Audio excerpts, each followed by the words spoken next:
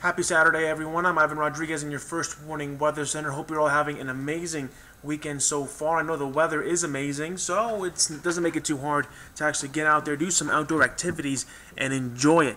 Look at that.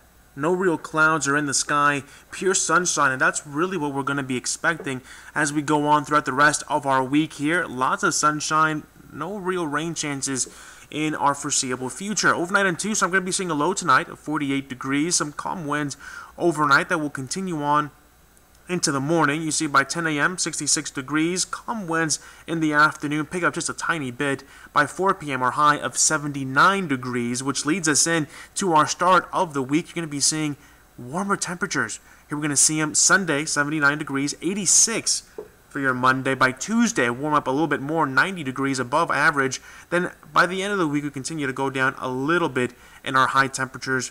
Friday, 79 degrees, and next weekend should be pretty similar to this one. Pure sunshine, some partially cloudy skies out there, but it should be beautiful out there to enjoy the rest of this week.